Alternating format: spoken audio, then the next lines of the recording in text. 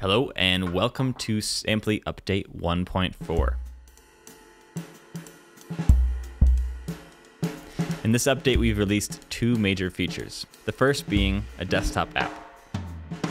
So no longer do you need to open your browser and go to samply.app. Instead, just download our app for Mac and you'll have access to Samply right there in your dock.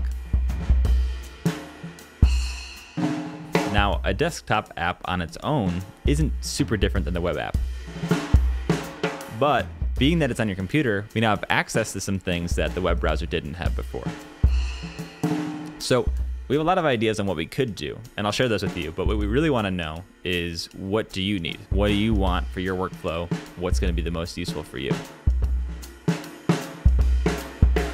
We're thinking about desktop sync, bounce your files to your hard drive, have them appear in Samply automatically, or drag from Samply into your DAW.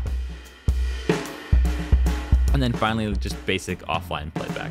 Save things for offline, listen to them when you're camping or in a plane or something.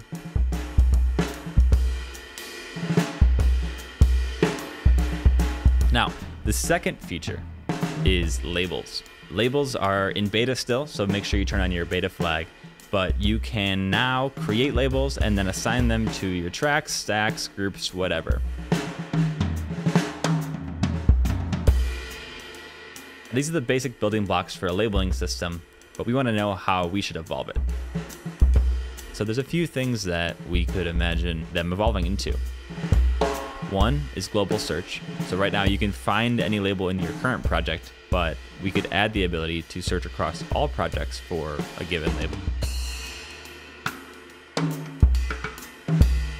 Also, we've had some people talk about client status labeling. So what I mean by that is have your client be able to label something as to do, in progress, or approved. And then also, if you didn't know, Samply actually started as a machine learning application that auto-analyzed your samples. So we could potentially look into that again and do auto-tagging and labeling of your tracks. So yeah, let us know what you think on that front. Yeah, that's all for now. And until next time, thanks for watching.